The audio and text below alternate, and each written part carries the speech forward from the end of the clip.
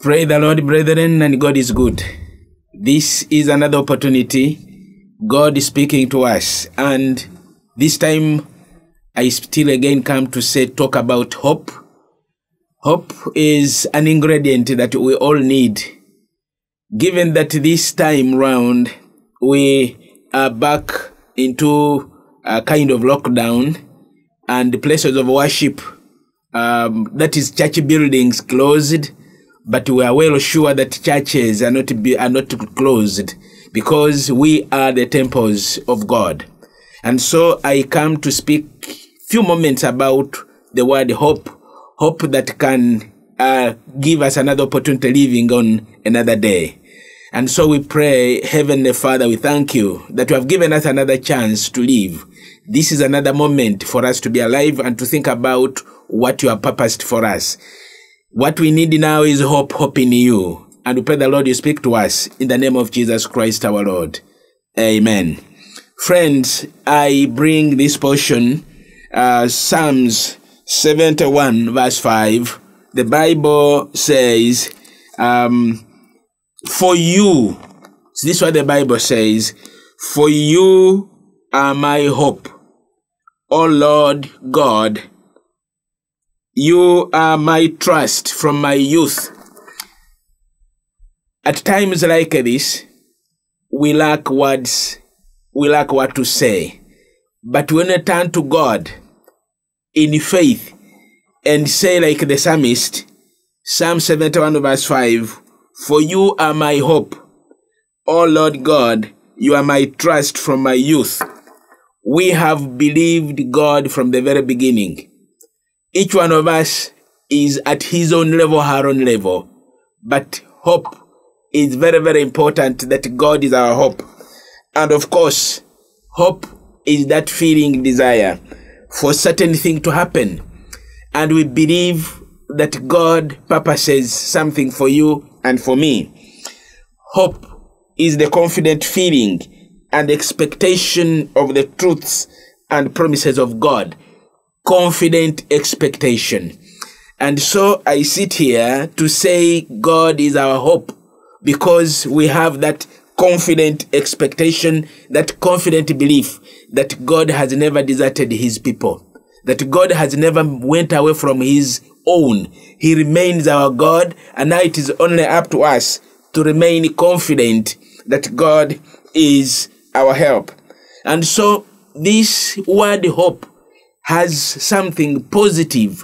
It comes with a positive connotation, because when you are expecting something, even when things are not going well today, even when sickness is there today, even when COVID-19 is there today, even when poverty is there today, even when there are rampant deaths today, we still believe that God is still in charge. And so that positive, that confident expectation that God is doing something is something that I wanted just to make mention of.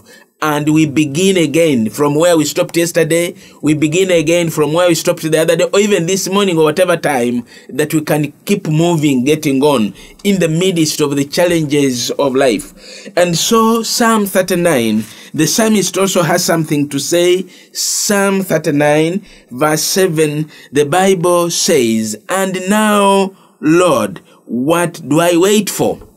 Yes, at such a time, what do I wait for? My hope is in you.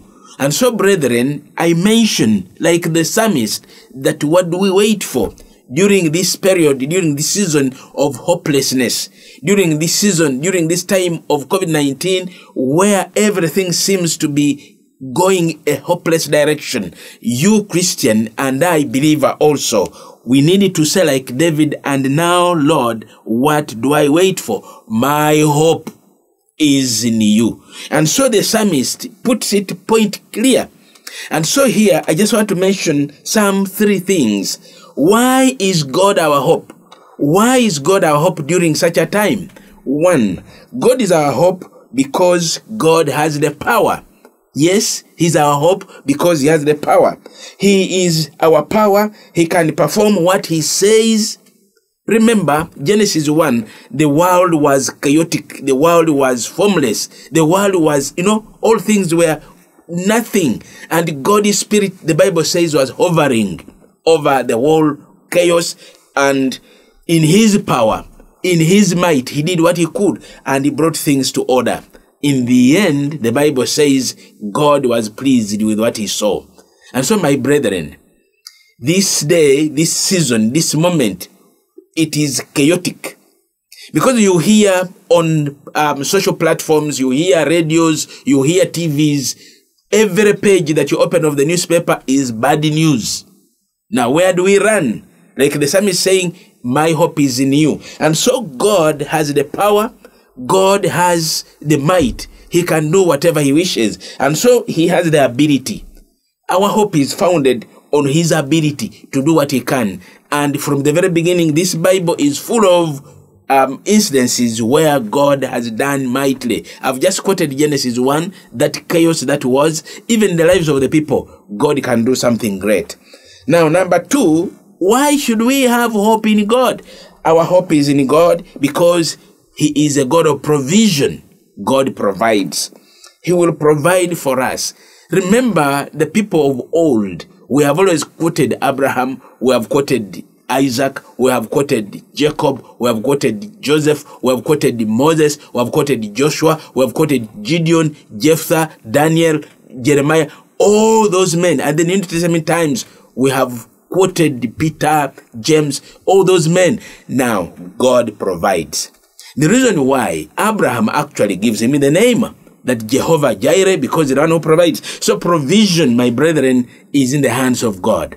So why do we have hope in God? Because God is the one who provides us with life. He gives you a new day. He gives you a new moment. As long as you still have the breath. I always tell people that as long as the head is still on the body, God is still in control. And many people ask me, why do you say, well, as long as the head is still on the body? Because I know God is the one who provides life. You wake up in the morning, you're still blinking, your hand is still moving. We say God is still the provider. So he's still the provider, God. So our hope is founded on his loving care. And so I bring to you something this day, this season, this time round, well, as I mentioned here, that God is our hope because he provides. Now, point number 3, God is our hope because of his promises. Yes, he means what he says. And when he promises, he fulfills. Remember, he promised Abraham that this day, this time next year, when I come back, your wife Sarai will have a child. And when he promises, he doesn't just promise out of vacuum. He promises and he fulfills. And this is what gives us opportunity to live for another time, for another moment. You know, when you have been promised something, you live with eagerness. And so for me as a believer, I live with eagerness because that even in the midst of this COVID-19, those of us who are still living on, when Jesus says, I will be with you always, that's the promise. And he sent his Holy Spirit to be our teacher, to be our guide. And so he says he will be with us always. He will be with us at all times. This, up to the end of age, this is a promise that we need to trust and trust indeed. So our hope, my brethren, is founded on the trust, his trustworthiness. When he promises, he fulfills. And God, I believe he's up there in heaven, looking at us as we struggle, as, as we travail, as, his promises are true. Daniel was in the same situation. The 3 young men were in the same situation in the book of Daniel, in the midst of the fire, but God uplifted them. And even in the book of Ezekiel chapter 37, something that actually he mentions there, the dry bones. And I want to dedicate to you during this session, about hope. Let me dedicate to you Ezekiel chapter 37. You read verses 1 to 14. It has tremendous message now that speaks to us. And I dedicate it wholeheartedly to you. Now, point number 4, which is the number last, is God is our hope because of his person. God, he has a character, and his character is trustworthiness. His character, there are some people whom you can depend on, depending on their character. There are some people who don't go by their word, even their appearance, by the way. You can look at someone and say, can I trust, can I believe this one? But depending on how you present yourself from the very beginning. Now, friends, God from the very beginning has presented himself as a mighty God, as an ever-loving Father, as a trustworthy God. When he says it, he fulfills it. And so his character enables us to still believe that he can do something. So, remember, things happen, and his character is faithfulness. His character is trustworthiness. His character is might. And so, I just want to encourage us that we depend on the word of God. I've already dedicated Ezekiel 37 verses 1 to 14 to you, but I also dedicate 1 Samuel chapter 1 verse 8 to you, where the woman was Hannah was overcome by the situation. But time comes, Hannah goes to the house of the Lord and makes a promise, and he believes. And when she goes back home, the Bible says in verse 8 that she went her way and ate, and her face was no longer sad. May I encourage you that as I wind up this session, that in the midst of these challenges, of course, actually Hannah went home, ate and drank, and her face was not sad. The child was not yet there, but she believed. She trusted God. Now you and I also need to trust God and believe that this situation will come to an end. Hannah believed that the period of barrenness will come to an end.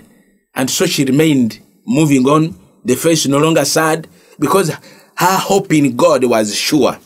And so, my brethren, as I end here, may the Bible, the word of God, encourage us. Hannah had not yet got the child, but she believed that the child would come. You and I also believe that even when COVID is still here, we believe that we who are still alive, God will take it away. That hope there. And other challenges in life, there are so many, innumerable, but God is still in charge. And so we toil, so Paul says, and strive because we have our hope set on the living God.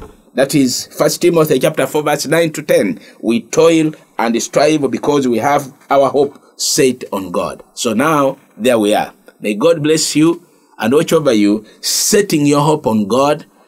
There's a hymn that says, on Christ the solid rock I stand, all other ground is sinking sand.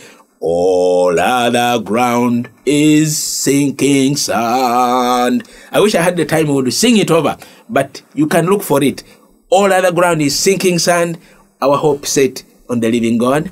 May God bless you today and always. In the name of Jesus Christ our Lord. Amen.